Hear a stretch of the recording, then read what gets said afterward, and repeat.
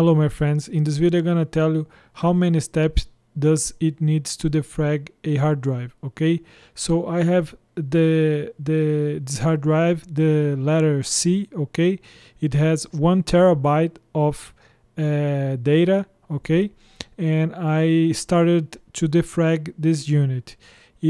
Since it has 1 terabyte, it took me 25 steps to defrag this unity. Okay, so the steps for defrag depends on how much your terabytes have your hard drive. Okay, so if you have 1 terabyte, it can take 20 to 25 steps. Okay, if you have a 4 terabyte hard drive, may take 40 or even 70 steps.